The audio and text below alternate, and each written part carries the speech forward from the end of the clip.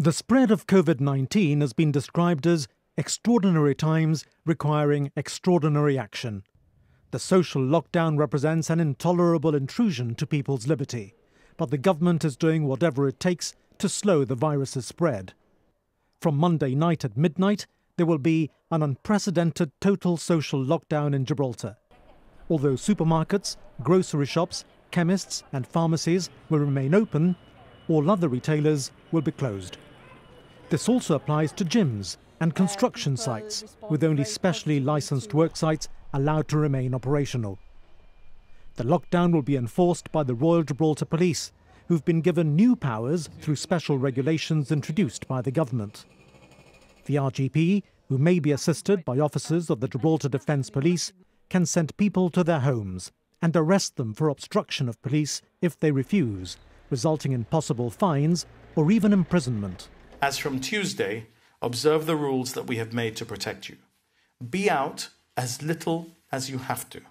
Get home as quick as you can. An invisible killer lurks amongst us, and you can do your bit to slow its passage through our city by observing these rules. And if you have symptoms, call 111 and self-isolate. Because you can see what we are trying to do, to slow the virus, to stop the harrowing images on your television screens of what has happened in China, Italy and Spain, manifesting also in Gibraltar.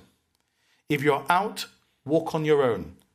Parents, walk only with children. Do not congregate with others.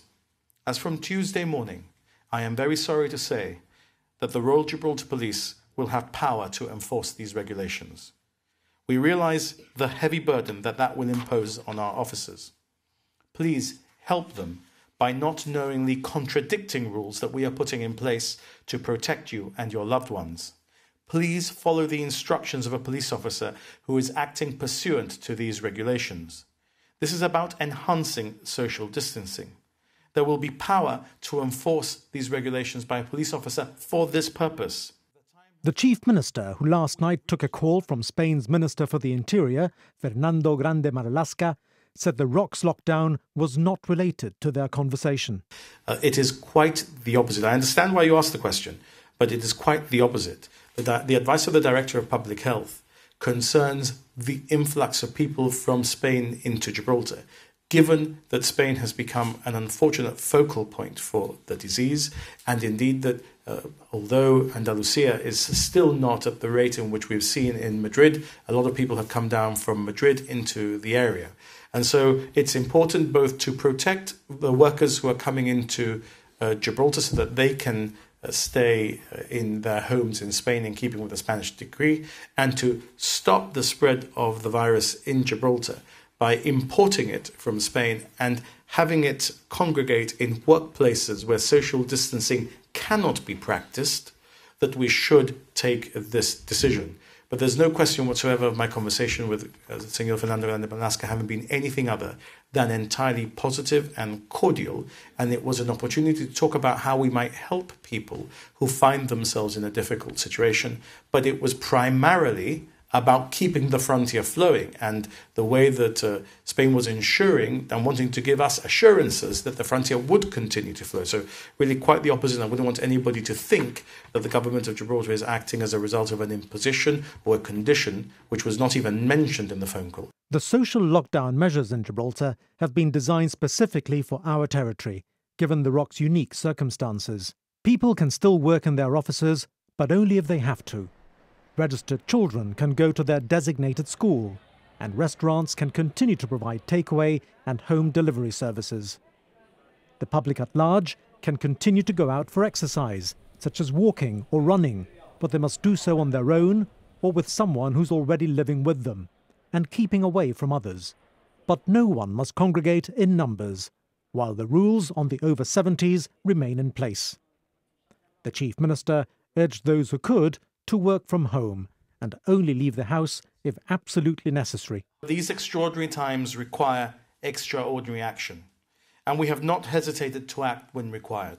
We will not hesitate to do what we have to do in order to slow the spread of the virus. I know it will be hard also for you. Whether you own a business or you work in our economy, or even if you're not presently working.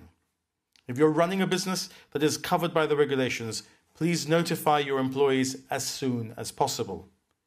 If you're able to, do not open tomorrow. We're allowing an extra 24 hours so that you can make arrangements. Please let us keep focused on slowing down this virus. Let us remember that failure is not the growth of the number of detected infections. Failure is an unnecessary increase in the number of deaths. Failure is not slowing the virus down so that we are able to deal with the numbers of infected people manifesting at our hospitals. The Chief Minister said this had been the hardest decision of his political career so far and had consulted the Attorney General to ensure the measures did not violate the Constitution.